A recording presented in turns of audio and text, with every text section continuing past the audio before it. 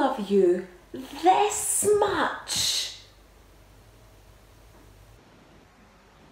Hello. You're again. And I'm just telling Teddy how much I love him. In our story tonight, we're going to hear how much little Nut Brown Hare loves Big Nut Brown Hare. It's called Guess How Much I Love You. It's Sam McBratney and illustrated by Anita, Jeram. Let's find out how much little Nut Brown Hare loves. Guess How Much I Love You. Written by Sam McBratney. Illustrated by Anita, Jeram. Little Nut Brown Hare, who was going to bed, held on tight to Big Nut Brown Hare's very long ears. He wanted to be sure that Big Nut Brown Hare was listening. Guess how much I love you, he said. Oh, I don't think I can guess that, said Big Nut Brown Hare. This much, said Little Nut Brown Hare, stretching out his arms as wide as they could go. Big Nut Brown Hare had even longer arms. But I love you this much, he said.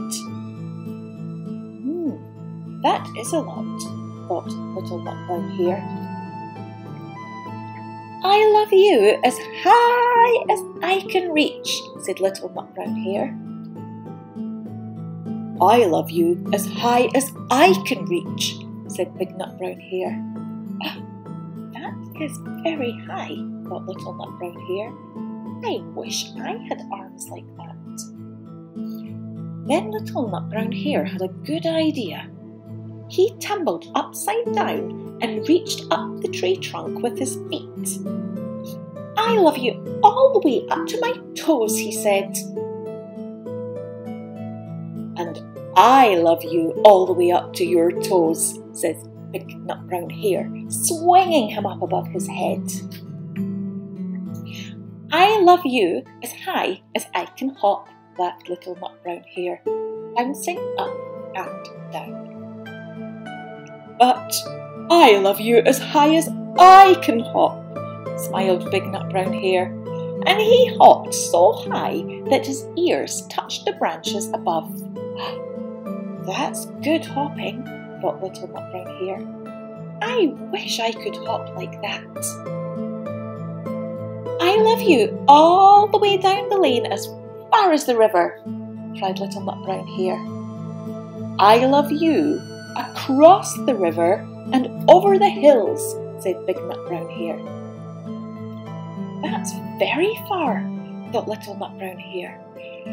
Oh, he was almost too sleepy to think any more. Then he looked beyond the thorn bushes out into the big dark night. Nothing could be further than the sky.